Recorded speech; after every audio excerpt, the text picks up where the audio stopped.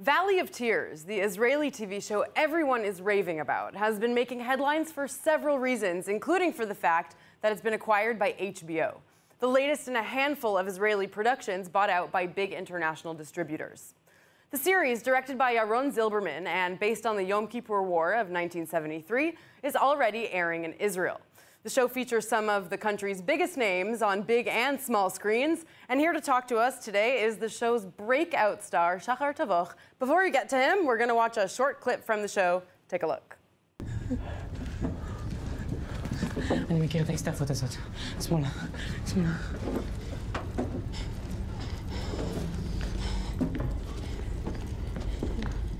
All right, let's welcome Shahar. Thank you so much for coming in today. Thank you so much for inviting me. Thank you so much. So, wow, what an intense scene. Tell me about what it was like filming that. Like this specific scene, I remember that day like perfectly. We went through all the base, like from the there's like floors. So we went like from the first floor to the first the -4 floor. Like we just went and went and went, going, kept going and kept going. Like and they shot it like every frame and everything. And it was like, I think it was like an entire day, just those scenes. And the tunnels that you filmed this in, are they like authentic tunnels or is it a set? Yeah, How does it work? Okay, so some of them, but like some of them, all the people in the production like did a really huge research about everything. Like it was like 10 years of research. Wow. Yeah, from like the writing the script and then like after that, they wrote the script, they had like to go to every base and like to collect stuff from the places. Some of the places they see they hear. Some of the places you see here are authentic, but some of them recreated for the show. It looks really authentic. Thank you. Well, obviously you're an Israeli. You must have some connection to this war. Maybe people in your family that you're related to fought in this war. So tell me, how did you connect to this role? Was it really easy or was it really challenging? Okay, so like my grandfather, he fought in the war, but like not in the South District. He was like in the North.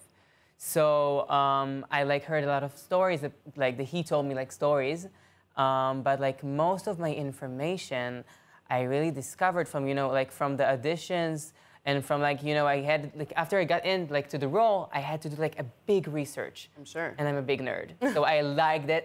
I really enjoyed every part. You can relate to your character in the show. Of course, we're the same person. It was really to put me it's for how do you say that goosebumps. Yeah, it's every second. Amazing. Yeah. And, tell me about the moment that you found out that you were going to be, this show was going to air on HBO to the entire world. Wow. Wow. At first, I didn't know that. When I got to the audition, I remember they told me, it's the biggest production in Israel.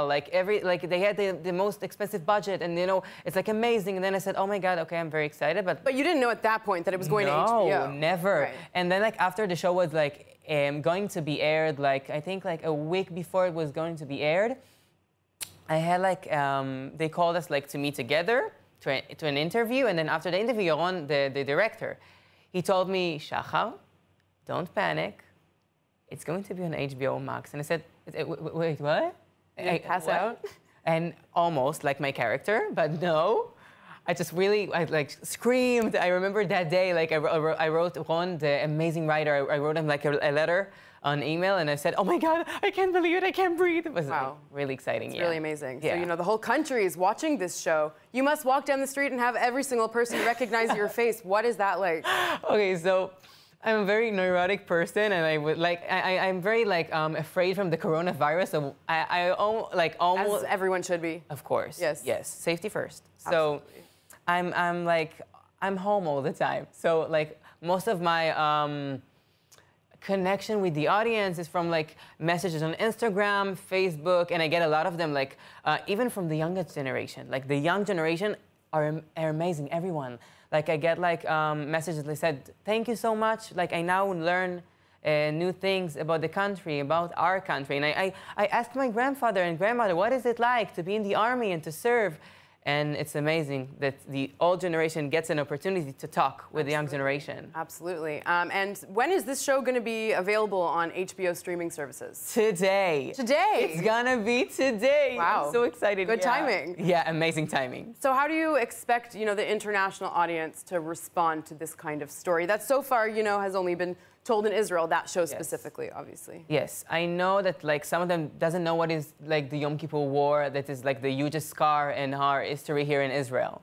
But I think for them, like more than just a war story, it's like a story that it's not like, I know you can enjoy it, even though you're not Jewish, even though you're not like from Israel, because in every country, in the US, they have like an army. Therefore, you need to learn about what your soldiers are going through. Like every day for you, when you sit at home, your soldiers like risk their life, and to knowledge what they're going through, even just a little bit from the stories here, it's amazing. And I have to ask, what about Snowbar? Your little pet. My beloved Snowbar. Do you get to keep him? Is he yours? Okay, so we can't adopt like hedgehogs. It's not legal. So I visit him. I now like texted the farm that's like, you know, has Snowbar, and he's alive, he's healthy, and he's amazing. So I now texted him. And is that his real name, Snowbar? We named him. You named him. He was tiny, so we named him when he was a little boy. Wonderful. And we have a strong connection. And I think like the most important thing that you can see from their connection, Avinom and Snowbar, that you can see how much love Avinom has to give. Like in the first episode, Avinom, the nerdy character that I am, is like a lot of soldiers may see him as an annoying person, but he's not. You can see from like the connection between him and his jacket, how much love he has to give. And without giving any spoilers, he turns out to be, you know, the smartest one out of all of them. Yeah. So there you go. Thank you. Anyways, Shahar, thank you so much for joining us today. Thank you. I had so and much everybody fun. Can go to HBO Max to check out Valley of Tears. Take a look, everyone. Thank you so much.